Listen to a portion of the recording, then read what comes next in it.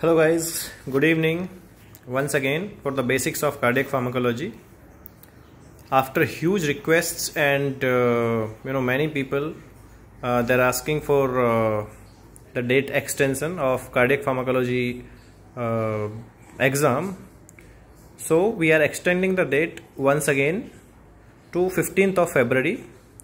So whoever did not finish the exams, you guys can finish your exam by 15th February and submit your responses and watch the classes, and you all will get certificate.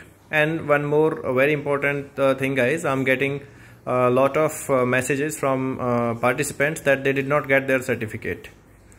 If you did not get your certificate, please be patient, you will get in the next phase. There are 3 to 4 phases of the certificates. All the certificates will be uploaded to the drive.